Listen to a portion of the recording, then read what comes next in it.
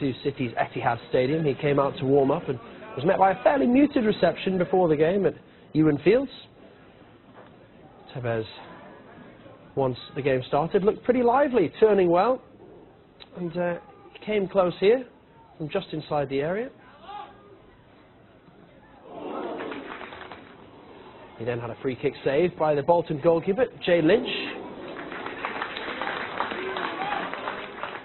City, though, trailed at half-time, but the crowd of just over 1,000 seemed to appreciate Tevez's efforts, giving him a decent reception as the teams went in at the break. The striker responded by giving his shirt to somebody in the crowd. But Tevez did get his goal after the break, starting the move by playing the ball to his strike partner, Harry Bunn, before getting on the end of Bunn's cross into the back of the net. It went. He was taken off after 70 minutes. He was given another good reception, replaced by Roberto Mancini's son, Filippo. City went on to win the game 3-1. Tevez was given another good reception after the game as he left the ground. So are the fans finally prepared to welcome him back into the first